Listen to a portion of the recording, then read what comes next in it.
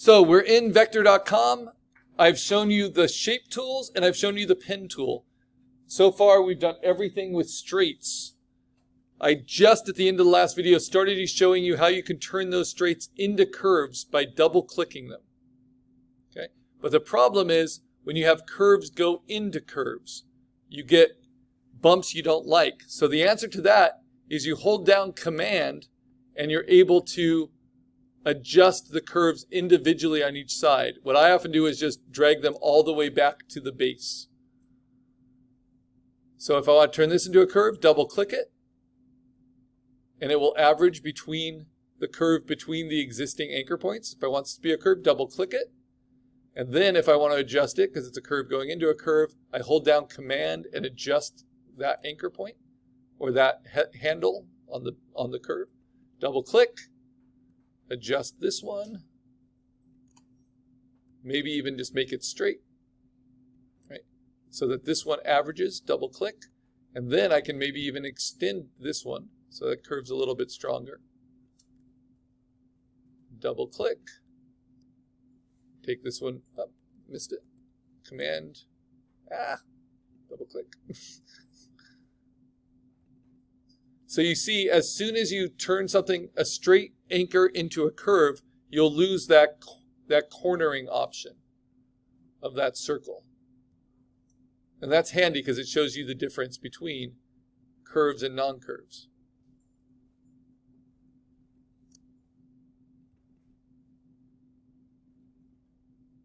And you can still move the anchor point and that will move your curves with you. And if you want both curves again after getting rid of one, you can just double click and then double click again, because double clicking will turn it back to a straight, you see that, and then double clicking will turn it back to average curves. So it's actually not hard to switch in between. It's hard to get the exact kind of curve you want.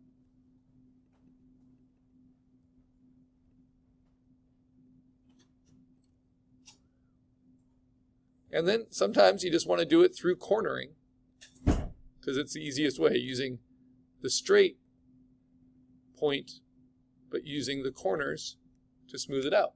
So now let's look at that shape.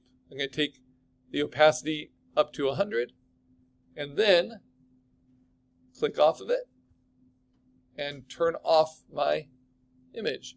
And that's almost right. It's just a little bit wonky right here, and this can often happen with vectors, and logos are the most specific. So I really want to control this curve.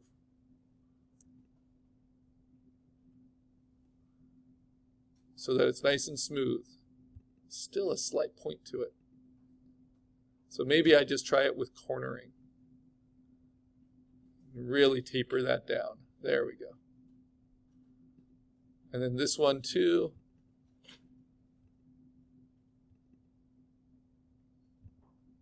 Let's just do it with cornering.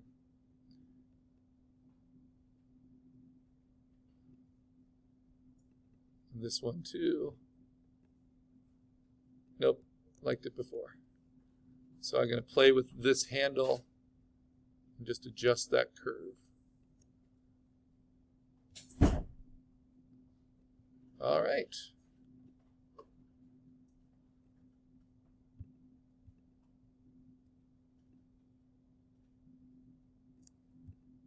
Yeah. So now I've got a curved tiger's tail, which fits my sketch pretty well. So how would I do it with this wing? I double click it, and then I start either cornering and rounding out the straights, which also makes it so they're no longer able to be cornered further, right? And that can do a lot. Often that's a really good starting option. But as I get to the point of the flames, I want it to stay a sharp point. So it just goes straight into it and straight out of it. So often the best kind of vector design goes from straight corner, well positioned, to a curve.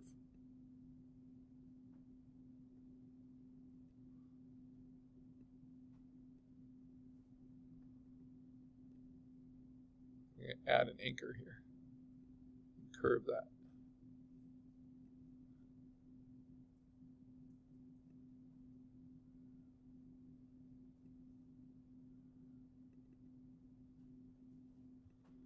So I'm basically just going to try double clicking, turning to curves on every other anchor point.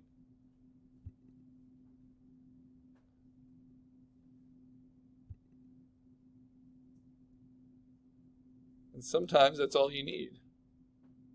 But here I need to, average that curve out a little bit with the corner. Double click it. Corner that. Set that curve.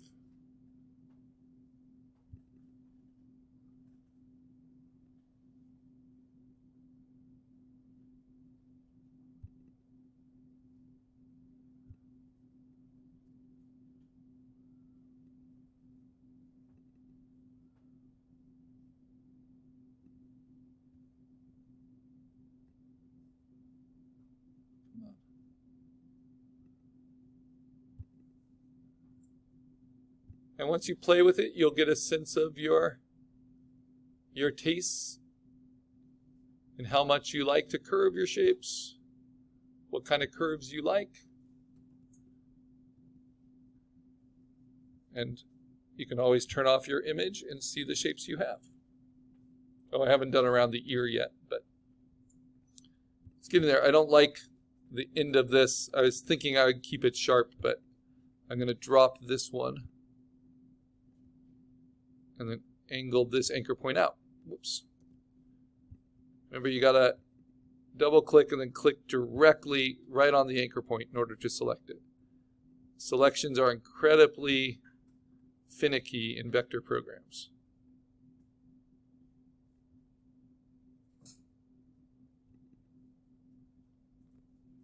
And then if I want to just do one side, I can hold down Command. So there we go.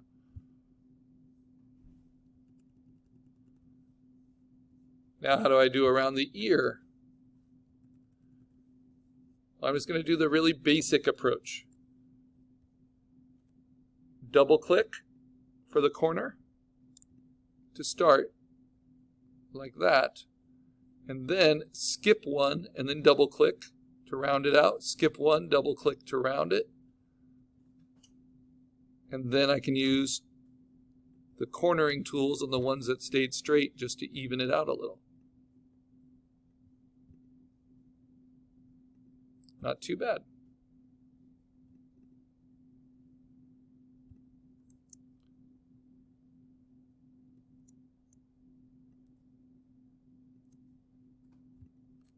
If you hold down Shift while you're playing with the curves,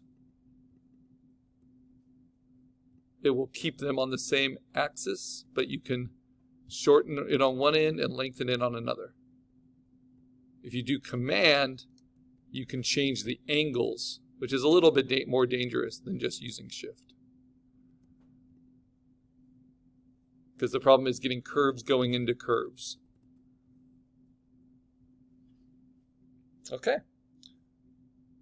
So that's what I'll show you in terms of turning straights into curves. I'm going to save my work, very important. So how do we do that? Well, there is this arrow button that says export. You're going to export it, and you're going to save it not as a JPEG, not as a PNG. Those are raster formats, right? You're going to save it as a vector file. Ah, but they make that premium now. That's annoying. So that's the file format that's most supported within the program, but we can also save it as what's called a scalable vector graph. Oh no, no, don't make me subscribe. They've changed it. Oh, that sucks. I hate that. So I'm not going to say you can't save it. Instead, what you're going to do is this. There's a workaround because we do have Illustrator. But yes, ultimately, we are going to have to save this as a vector file. And if we're going to do that with something we don't have to pay for, I don't have a solution if this one no longer supports it. So we're going to do it through Illustrator, which you don't need to pay for because we're students. But we're going to design it here, and then we're going to use Illustrator to do what's called image trace. So I'll show you that really quick in these last few minutes. So what I'm going to do is not export it. Instead, it's saved. It's a little dangerous, but it's saved right here. Remember, you logged in with an email, and no matter what computer you go to, VECTR.com, you log in with that email, it will remember your designs under your home and your designs, even though it just looks like it's black on black. That's because my designs are just black. But when we're done with everything, I'm going to turn off my sketch, so I just have these floating black shapes, right? Let's pretend that was a finished logo. And then I'm going to export them as a PNG. Let's see if it supports that. Oh my gosh. I guess as a JPEG, that will work. Okay, it does support that, but of course that has white in it. And then what we're going to take is that JPEG. Make sure I know where it downloaded to. Went to my downloads folder. And what we'll do, that is a big bummer. Capitalism, man. All right, so what we do is we open that JPEG up, which was made with vector tools. There it is. With Adobe Illustrator, a program you have to pay for, but that we have access to. We only have to use it once we're all done with the freeware, to convert it into a vector. And we do that by a process called image tracing, and it's pretty straightforward. We shrink it onto the artboard so it doesn't lose any proportions. We go to properties, and then we go to image trace, and then we're going to trace it as a black and white logo. We're going to go to the, I was going to teach you this anyway, because it's very, very useful. We're going to go to the advanced options, and we're going to go to ignore the background color. So now it is just black shapes, no longer, even though it was a JPEG, no longer black on white. We look at it, and because it was created in a vector program as a vector, it's going to translate perfectly when I say expand into these vector shapes, which then, out of Illustrator, because we've paid for it, we can save a copy as a vector format, which is SVG, or save a copy EPS. These are both transferable vector formats. Or even save a copy as an Illustrator file, as an AI file.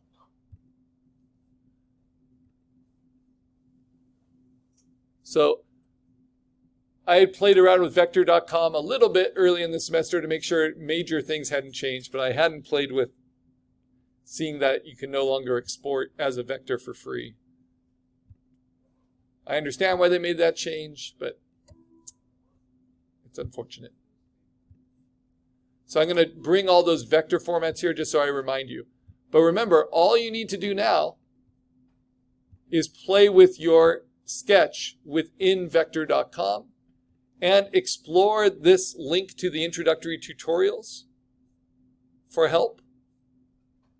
And maybe most helpfully, if you go to assignments, you can see the mentorship presentation from past students, digital honors students, right here, where they talk about how to use VECTR.com to create a logo. And they do it with a lot of the shape tools.